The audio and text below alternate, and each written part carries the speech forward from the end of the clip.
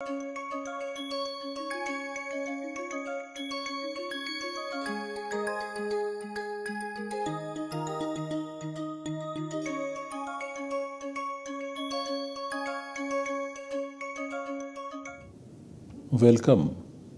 I welcome you all to this lecture in the course Samasa in Paninian Grammar 2. As is our practice, we begin our lecture with the recitation of the Mangala Charana.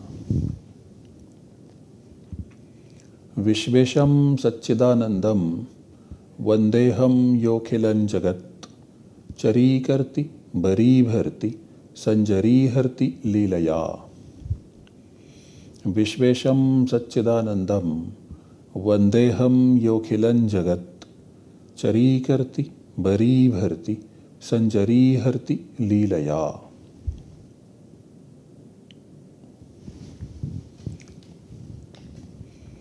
In this course, we are studying the three important types of samasas in Sanskrit, namely the Avyayī Bhava Samasa, Bahuvrīhi Samasa, and the Dvandva Samasa. Currently, we are focused on the study of the Bahuvrīhi Samasa. Bahuvrīhi Samasa is an extremely important type of samasa.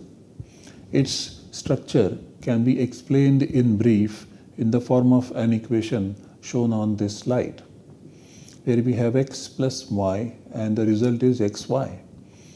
X and y are both independent entities in terms of their word form as well as their meaning as well as the accent. There is this plus sign which indicates that they are semantically related. The speaker of Sanskrit decides to merge them together and generates an output which is one unit, namely xy.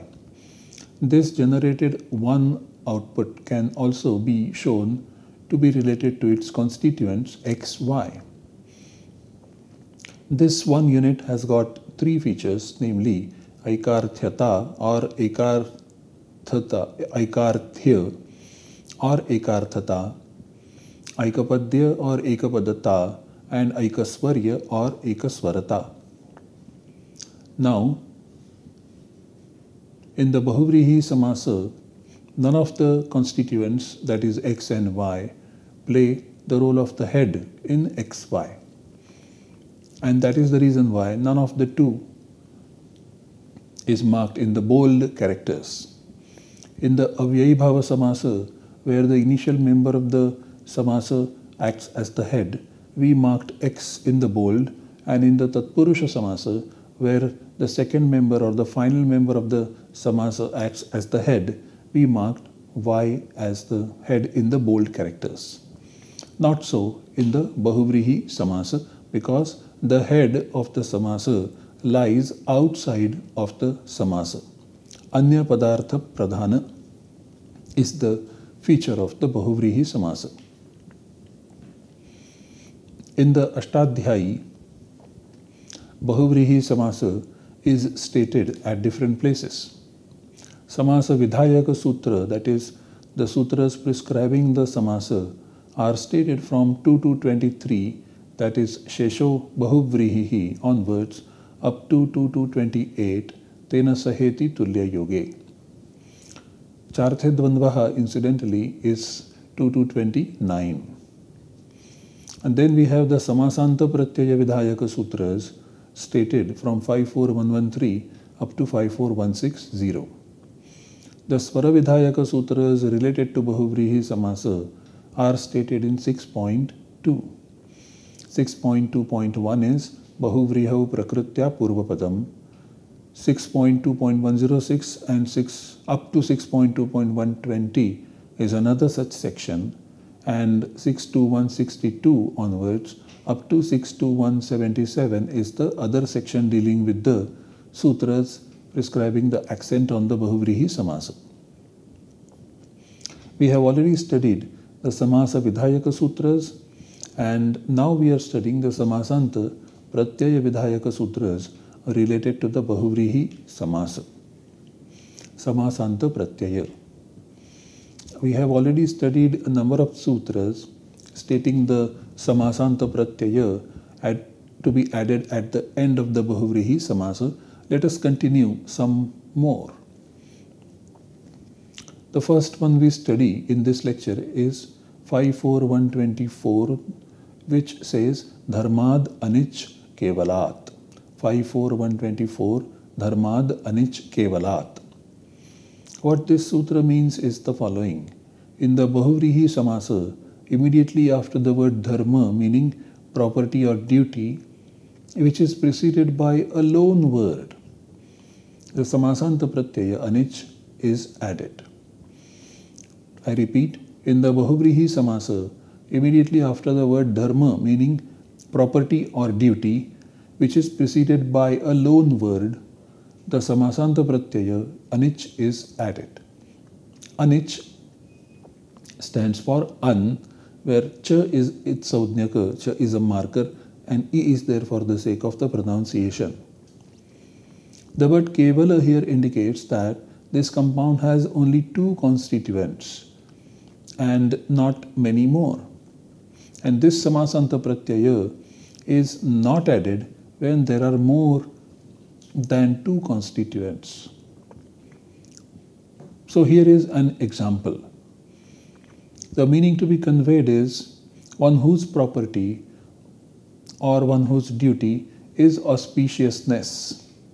Kalyanaha, dharmaha, yasya saha.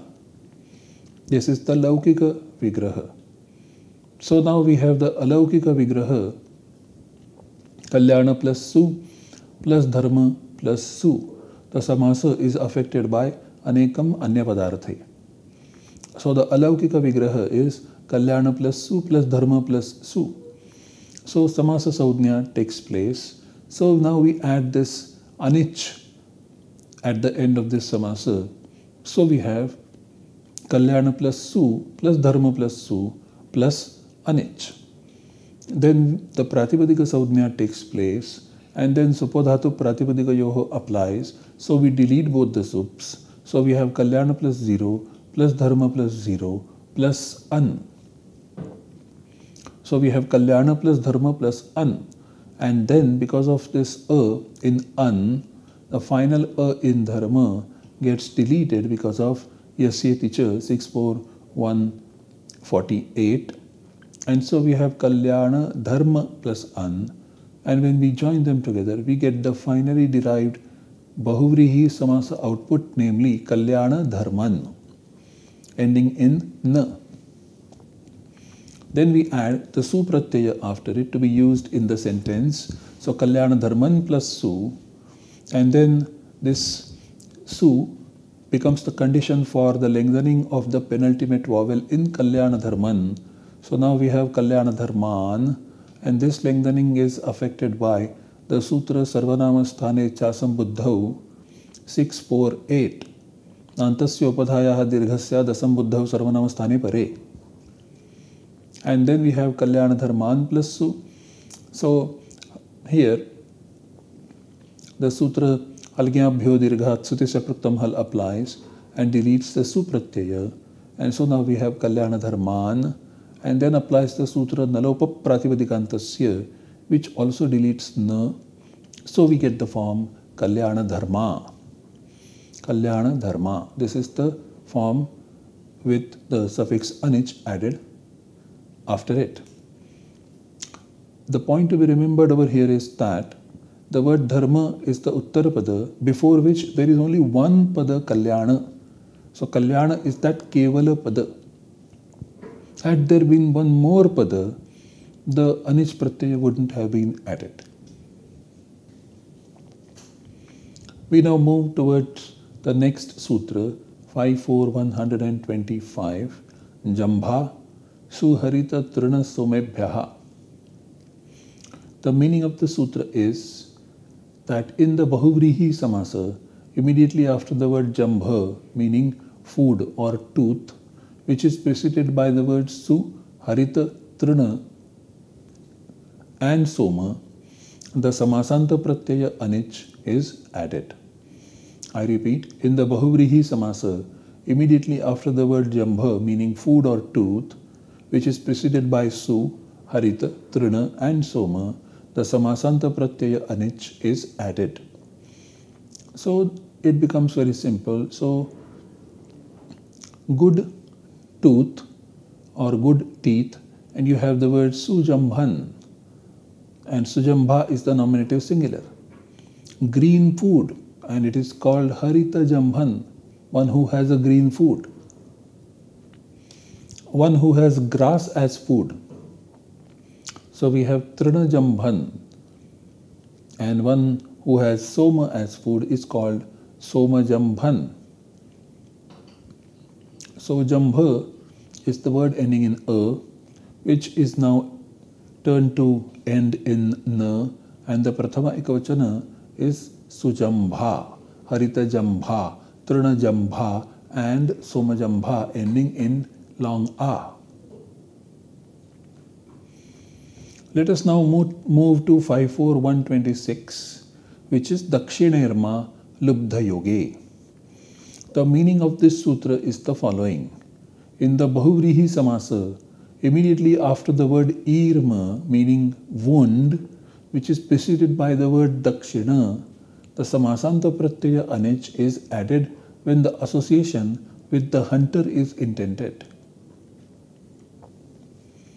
I repeat, in the bahuvrīhi samāsa, immediately after the word irma, meaning wound, which is preceded by the word dakshina, the samāsāntapratyaya anich is added when the association with the hunter is intended.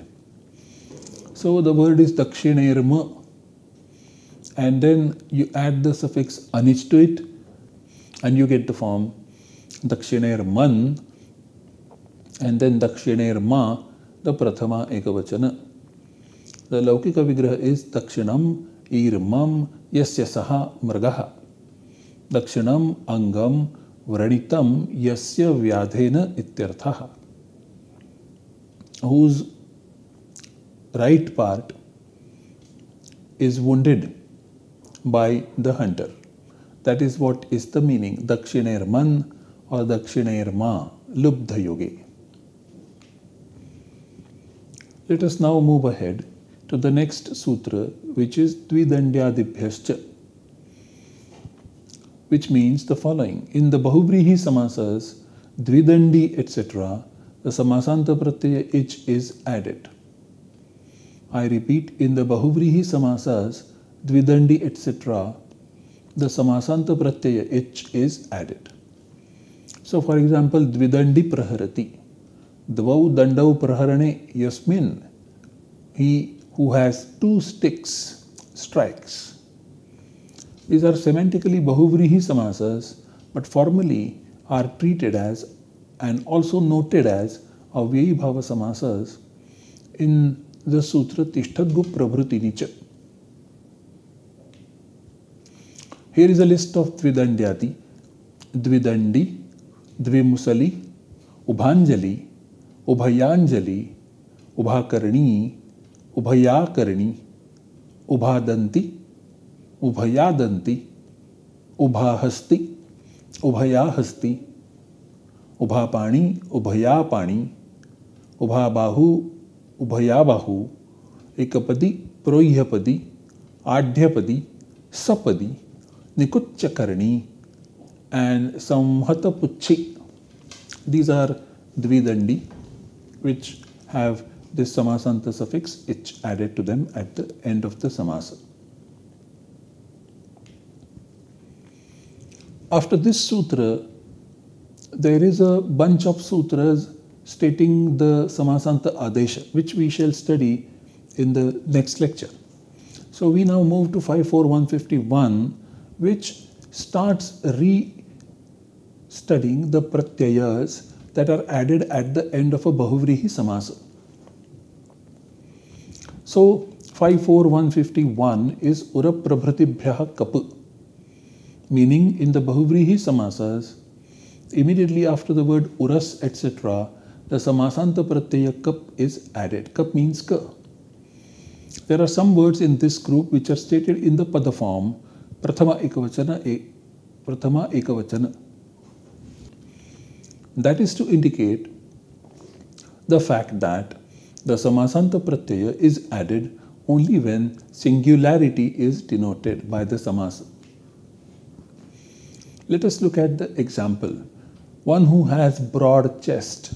When that meaning is to be conveyed, when the laukika vigraha is vyudham uraha yasya saha. Vyudham uraha yasya saha. The alaukika vigraha is vyudha plus su plus uras plus su. Then we add the suffix kap here. So vyudha plus su plus uras plus su plus kap. Then we apply the pratipadika saudhnya. So then supo dhatu pratipadika yoho applies and deletes both the sups. So we have vyudha plus 0 plus uras plus 0 plus ka. And when we join them together, we get the form vyudhoras ka. When we use it in the sentence, we have vyudhoras ka plus su and then vyudhoras kaha as the prathama ekavachana. Vyudhoras ko vrishaskandhaha shalapramshur mahabhujaha, as Kalidasa uses this word in his famous Raghuvamsha. Vyudhoras ka. Similarly, one who loves ghee. Priyam sarpihi yasya saha. And here we have Priyam sarpihi yasya saha as the laukika vigraha, and the alaukika vigraha is Priya plus su plus sarpis plus su, and then the samasa saudhnya takes place, so the suffix kap is added, and then the pratipadika saudhnya takes place, and supo dhatu pratipadika yoho applies, and then we have Priya sarpishka as the resultant finally derived samasa form. Priya sarpishka. When we use it in the sentence, we add the suffix su to it, so we get Priya sarpishkaha. Now, what are the members of this list? They are uras, sarpis, upanaha, anadvan, nauhu, payaha, lakshmihi, dadhi, madhu, and shalihi. Apart from these words, there is one more statement, arthat nayaha, which means immediately after the word artha, add the suffix ka when it is preceded by nai, that is na. So we have anarthaka derived by adding the suffix kap here to the word artha preceded by nai. Anarthak, purposeless. This is an exception to the optional suffix stated by Sheshad Vibhasha later on, that is 54154. Let us go to the next sutra, Inaha Striyam, that is 54152. Inaha Striyam. The meaning of this sutra is, in the bahuvrīhi samasas, immediately after the words ending in, the samāsāntapratyaya kap is added when feminine gender is denoted by the compound. I repeat, in the bahuvrīhi samasas, immediately after the words ending in, the samāsāntapratyaya kap is added when feminine gender is denoted by the compound. Kap means ka, pa is the marker. Now, the words ending in are following: Vagmin, Chatrin, Dandin, and Swamin. But the question is, does in mean anything in these forms? And is it the meaningful in that is referred to in the sutra inaha or not? For that, the solution given by the tradition is the following. The Paribhasha Sutra, the Paribhasha quoted on the slide says, Anin asman grahanani arthavata chanarthakena cha tadanta vidhim prayojayanti. Words ending in an, in, us and man, where an, in, us and man are meaningful or not meaningful, they do refer to the word that ends in them. That is, words ending in an, in, us and man are what represent in that particular place. So the word in the sutra also refers to the in Vagmin, Chatrin, Dandin and Swamin. Here is an example. The meaning to be conveyed is an assembly consisting of many orators. Bahavaha Vagminaha Yasyam Sa Sabha. This is the Laukika Vigraha. So we have the Alaukika Vigraha, Bahu plus Jas plus Vagmin plus Jas. And then we add the suffix Kap to them. So we have Bahu plus Jas plus Vagmin plus Jas plus Kapu. Then Pratipadika Saudhnya takes place and deletes both the sups. So we have Bahu plus 0 plus Vagmin plus 0 plus Ka. And then we bring all these elements together and we have Bahu Vagmin Ka. And then this na gets deleted because of Nalupa Pratipadikantasya. And so finally we get the form Bahu Vagmika as the output of this samasa, bahuvrīhi samasa.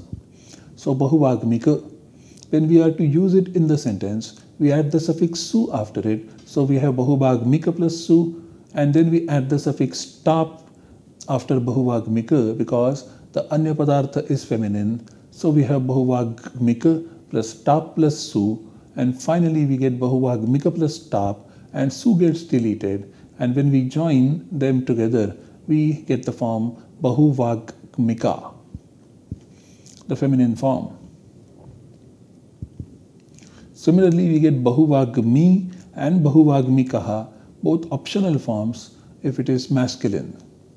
Bahu Vagmi and Bahu Vagmikaha, Raja. Moving ahead, the next sutra is Nadritascha, meaning in the bahuvrīhi samasas, immediately after the words ending in Nadi and the vowel short Ru, the samāsāntapratyaya Kap is added. And what is Nadi is also explained here. Words denoting feminine gender and ending in long E and long U, stated by the sutra Yu Striakhyau Nadi 143. After we apply the suffix Ka after Nadi, that is Dirgha E and Dirgha U, we apply the sutra Kenaha, Kepare Anurhasvasyat by 7413, that is 13, and then also Nakapi. When the suffix Kap is there, the lengthening should not happen, which is stated by 7414. Here is an example. A place which has many young girls, that is the meaning to be conveyed. So the Laukika Vigraha is Bhavyaha Kumaryaha Yasmin Sadeshaha. Now the Alaukika Vigraha is Bhavhi plus Jasu plus Kumari plus Jasu. Both the words Bhavhi and Kumari, they are derived after adding the feminine suffix E after them. So Bhavhi plus Jas plus Kumari plus Jasu, then Samasa Saudhnya has taken place, so Pratipadika Saudhnya takes place, and then we apply Supodhatu Pratipadika Yoho, so we get Bhavhi plus 0 plus Kumari plus 0 plus Ka.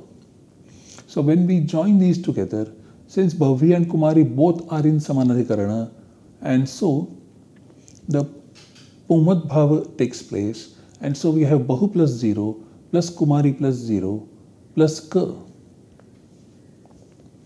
So we have Bahu Kumari Ka as the finally derived compound output. When we add the suffix Su after it, so we have Bahu Kumari Ka plus Su, and so we get the final form Bahu Kumari Kaha. Similarly, a place which has many agents, if this meaning is to be conveyed, then we have Bahavaha Kartaraha Yasmin Saha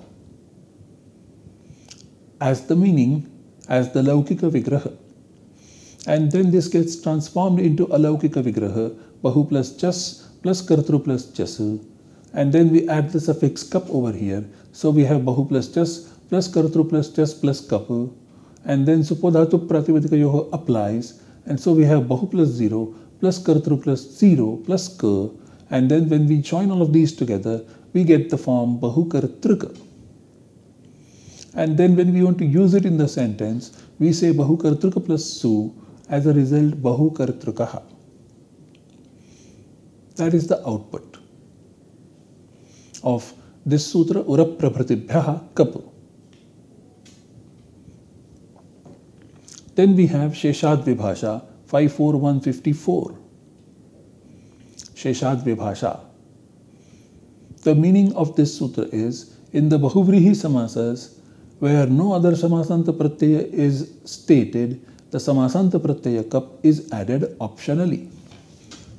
And then the following two sutras, Aponyatarasyam 7.4.15 and Gostriyorupasarjanasya 1.2.48, play a key role in deriving the forms of this particular sutra. So the meaning to be conveyed is a place which has many lutes. Bhavyaha veenaha yasmin saha. This is the Laukika Vigraha. The Alaukika Vigraha is Bhavhi plus jas plus veena plus jas, and then Samasa Saudhya takes place. So we add the Samāsāntapratyaya kap over here. So we have Bhavhi plus jas plus veena plus jas plus kap. And then we apply the Pratipadika Saudhya. So Supodhatuk Pratipadikayoho applies. So we have Bhavhi plus 0 plus veena plus 0 plus ka. And when we join them together, we get the form bahuvrīhi ka. And then this long vowel at the end of the samasa is shortened, and so we get bahuvrīhi ka as the form derived.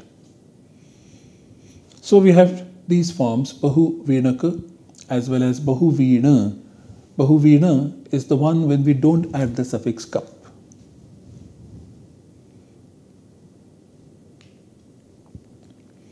To summarize, the samāsāntapratyaya is a peculiar operation stated to the bahuvrīhi samasa. It is added to specific words with specific formal conditions as well as semantic conditions. It is also stated optionally after certain words and always after some other words. The samāsāntapratyaya added to the bahuvrīhi samasa has several functions. It changes the final form of the compound from vowel ending to consonant ending, etc. It also acts as a condition for particular accent, and it also acts as a condition for adding of a particular feminine suffix. We continue studying the samāsāntapratyayas and then the adeshas in the next lecture. These are the texts referred to. Thank you very much.